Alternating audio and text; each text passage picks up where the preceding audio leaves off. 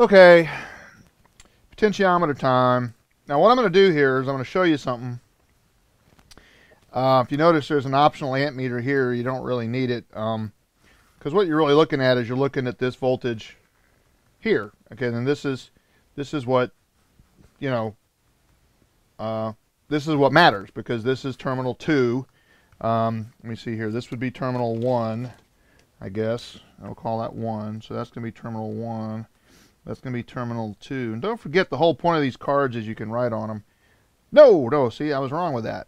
You make mistakes, right? Everybody makes mistakes. That's terminal 3. This is going to be terminal 2, because that's the signal. So this is the signal right here. And this is what would be going into the ECM or whatever. Okay? So there's your signal.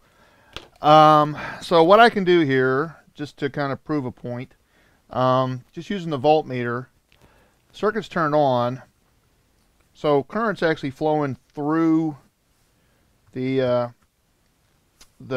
1 to 3, so it's flowing through here. Okay, so here's my potentiometer right here. So I forgot I drew those. Okay, so right now current is actually whichever way you like current flow, and I don't really care. If you remember what I've said, I don't care about the direction of current flow. If you think current flows from positive to negative, that's fine, I don't care. And sure enough, and this resistor is heating up and it's dropping all 12 volts in this case. All right, now there are a couple of ways to test that, and the first one is to know that this is changing, which is only changeable if current's flowing, because voltage can't drop unless current's flowing. So what I can do, just to prove a point here, is I can put my voltmeter here, okay, and I'm getting like 0.4 millivolts. And then notice as I turn it,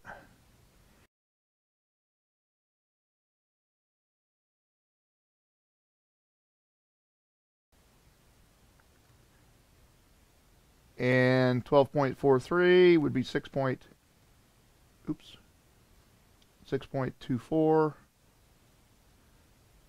A little tough. Ooh, wow, I got lucky. That was a lucky shot there. So that should be about half right there.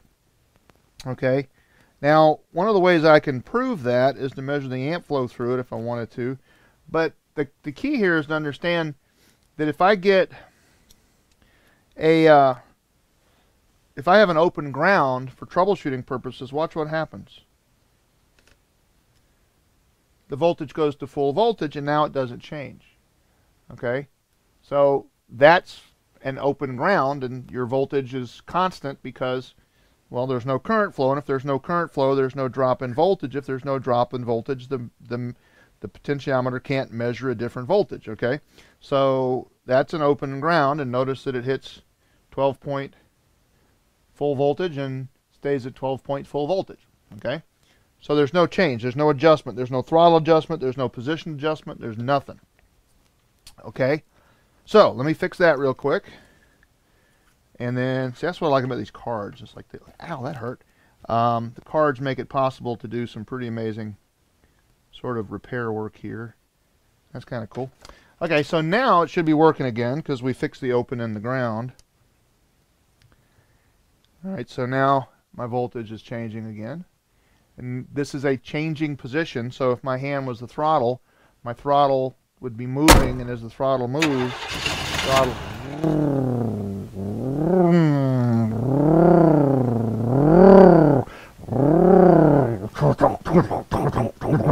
No, okay, no, that's okay. That was bad. Okay, so anyway, now, so there's an open ground, and we get full voltage all the time. So I'm trying to teach you about some of these fault codes you get. Well, now let me open the positive. When I open the positive, guess what? I've just got 0 volts coming all the way through, so I'm going to read 0, 0, 0. I expect. Sure enough, and I read 0, 0, 0. Why? Because I've got a continuity all the way through here, through this device, and there's no current flow. So if my voltage never changes, then obviously I have no current flow. So I'm looking for current flow to make the potentiometer work. And as I reminded you, only just remember that plus in and ground out, and that's how it works. The 5K part is because, well, we just don't want a lot of current. So let me fix that again. And fix this.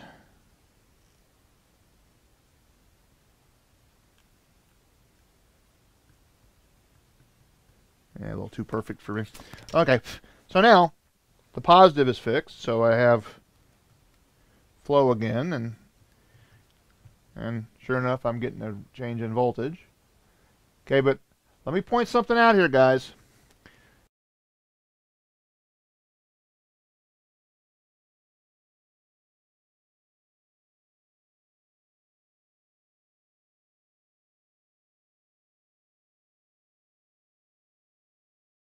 This meter's on auto range, and this is one of the things you have to understand about potentiometers and rheostats. Watch what happens as the voltage drops down to the 4-volt range.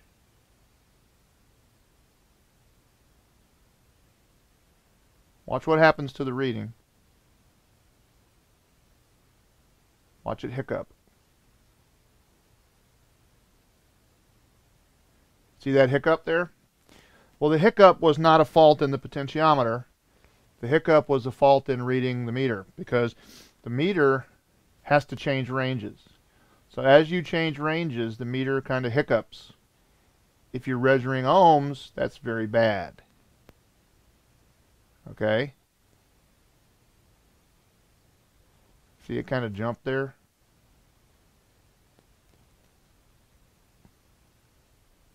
Okay? Well, notice that that jump can give you the impression that the throttle position sensor is broken, and since mechanics want the part to fail, then that's what you've got.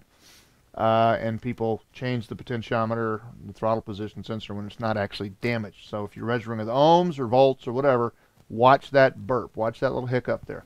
One of the other tests here, one of the other tests that you should do potentially here, is to measure the voltage drop across this potentiometer as you adjust it. And you'll notice that as you adjust it, the voltage drop across it really doesn't change. Okay, and what that's telling me is that the current flow through here really doesn't change. The voltage drop really doesn't change. Okay, but I do get the changing voltage here. Okay, now can you explain that? Are you in a comfortable enough and confident enough position to explain that? I mean, that's a separate circuit, and this is a separate circuit. Remember, you know, there's a load. If I wanted to read current flow through there, I could, but I don't really care. But one of the optional tests here is to measure the current flow through the potentiometer 1 to 3 as it is adjusted, and you'll notice that it doesn't really change. And this is very easy to do. I'll just cut it again here. Alright, and I'll put it on amps and move it to milliamps. And I'm going to turn it on here. And notice I get about 2.4 or 2.5 milliamps.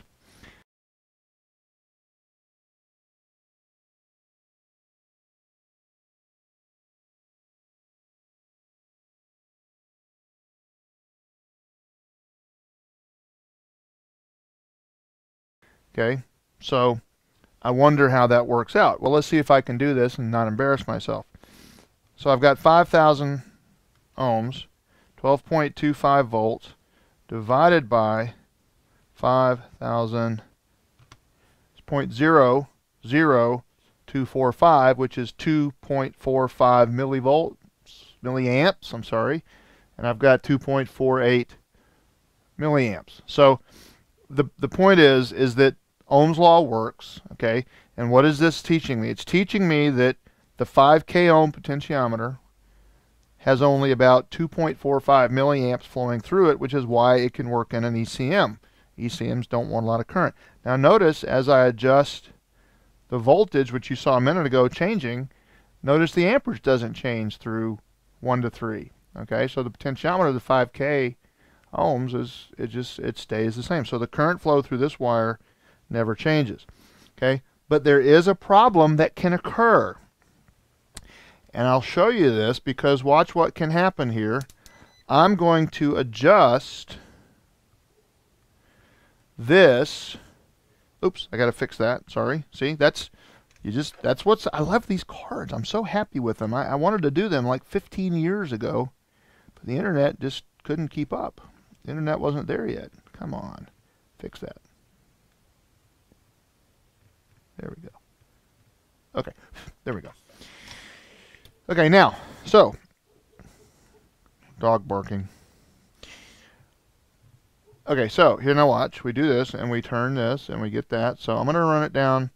I'm going to run it down to 6 1/4, or a little bit less. And in doing that, I'm setting the position. And what I want to prove to you is that corrosion can kick your butt with these sensors, and it's wiring, wire. Okay, and everybody wants to change the sensor. Everybody wants to do this and that. Check the damn wires, all right? Check the wires first, and you can do it by simply reading voltage, okay? Because what can you learn from this? You can learn to expect that the voltage drop across... It's pretty tough here. Oh, we'll take it. Take that. Okay, so the voltage drop across this potentiometer should be full source voltage, and this number should change, right? Okay? Now watch. Watch what happens if I can successfully find a resistor in this box way back here that I didn't mean to put back here. Oh, gee, manini. I did something to my left arm and it hurts like a son of a bitch. So what I'm going to do, this is 5K, so I'm going to find something, if I have it in here, that's going to be about 1/4 of that. There's 180. There's 100. There's 8. No, yellow, that's 4. Yeah, here we go. Here's 470. So this, I think this is 470. Black, brown, red, orange, yellow. 4, yeah. Black, brown, red, orange, yellow. Yeah, 4. So this is a 470 ohm resistor here. 4, yeah, sorry. Okay, so what I'm going to do is I'm going to put it here, and I'm going to show you how these cards work, because it's kind of cool. This is going to play the role of corrosion, all right? So we've got corrosion going on in here. That's a bad thing. Corrosion is horrible. It's terrible, and nobody goes looking for it, okay? And that's the problem. So I'm going to show you how to do this. And the example I have here is a coal mining machine that had 4 potentiometers that provided a position for 4 tracks. And 3 of the tracks were centered and 1 of the tracks was not. And here's how I found it. I simply went to the schematic and I found the terminals where the 4 sensors came together in the same box, side by side, right next to each other. They were exactly where the box said they should be. They weren't missing, they weren't gone. And in spite of what you want to think, the schematics do work. So if you're a supervisor out there, the schematics work, and if you don't let your people read them, you're hurting everybody, including yourself, because if you help people read schematics, you learn faster or as fast as they do. So, now watch. Here's the corrosion. It's about 10% of, plus or minus a little bit, 10% of this. Whoa! Oh, look at, see? Oh, cool. I don't know why that happened, but I love it when that happens. Okay, my dog's just going nuts because there's a dog across the street. If you can't hear that, I hear it. It's annoying the crap out of me. Boom! Blew the fuse. I love that when a plan comes together. Okay, so I guess I pushed this down and shorted it across with a dead short, which we'll just assume for the sake of argument was a bad thing. So I'll put in a new fuse, which is, oh, shoot, which is why this is so cool. I really dig this. Cut it with the soldering iron. Get that out of there. And I'll put this back. Okay, got a new fuse in there. Dog was barking. Beat on the window. Dog stopped barking. Okay, now, here's the thing. Here's why this is important. Corrosion will kick your butt, and it will make the machine look like something horrible, terrible is happening, and it's not. Okay? Because look, I have a normally functioning circuit here, and if I'm lucky, this is going to read about 6.5 volts. And the position sensor is exactly where it's supposed to be. The computer is reading exactly what it's supposed to be. Everything's great. But then watch what happens when we put corrosion resistance in this circuit from here to here. Can you predict what's going to happen? Okay? Now think. This is working on voltage drop. Voltage drops have to add up to source voltage. So the only way for this to be correct is for the voltage in the position that it's in to be exactly what it's supposed to be. But what's this resistance going to do to this voltage drop? You just saw it happen up here, right? I mean, as this voltage drop changes, this voltage drop changes. If this voltage drop changes, the middle changes. So what I'm expecting to happen here, and let me hold it down, let me see, let me predict this. This number is going to get smaller, so that number is going to get smaller.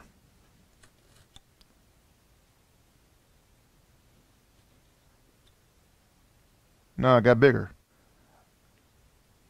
Oh, I was wrong. Huh.